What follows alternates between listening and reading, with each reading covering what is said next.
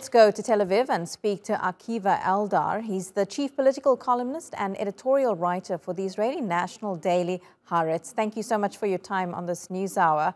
So as we heard from our correspondent, there's been much international condemnation. But do you think it's going to make a difference to Itamar Ben-Gvir or Netanyahu? They haven't even been in power for a week yet, and already controversy. Yeah, I think that this was just a move to test the water in the most fragile point of friction in the Middle East. And it seems that Netanyahu believes that the ministers that he appointed are just screws, and he's got the screwdriver, and he can play with them.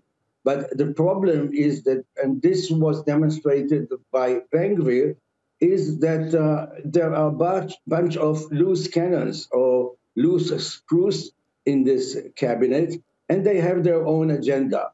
Now, Netanyahu's claim to fame is that he is a magician that can simultaneously keep in the air, throw, and pick up all three balls of security, international relationship, first and foremost with the United States, and keep away from trouble with the Palestinians. And even he took credit for the Abraham Accords, as your reporter just mentioned.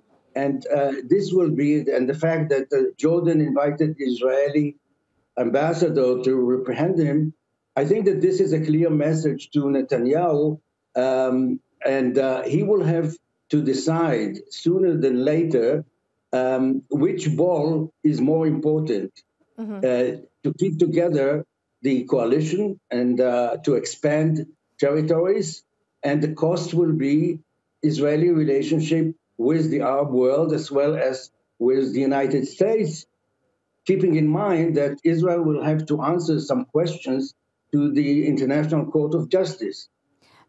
Can Israel really afford for that to happen, though? I mean, the US is Israel's biggest ally. They've already expressed their concern about what happened on Tuesday, saying that holy sites in Jerusalem, the status quo must remain the same. So Netanyahu, I would think, would have to find a way to almost rein in Ben-Gvir, because what else can we expect from this controversial figure?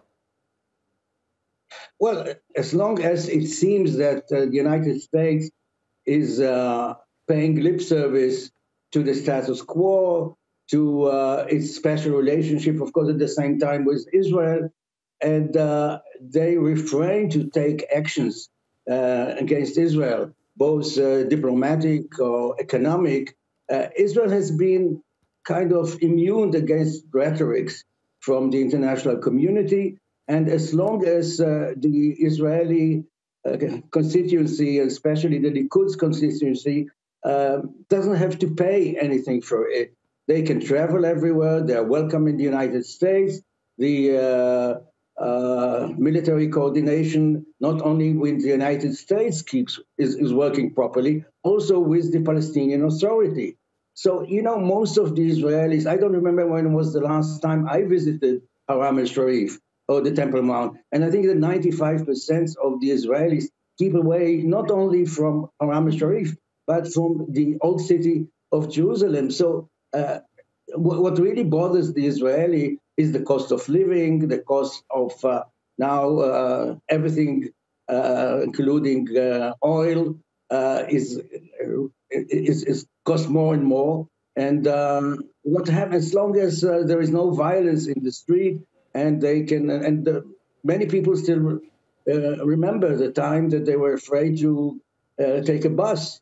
And now, as long as it's quiet, it's under control, nothing is going to happen. Akiva Eldar, appreciate your insight and analysis. Speaking to us there from Tel Aviv. Thank you. Thanks.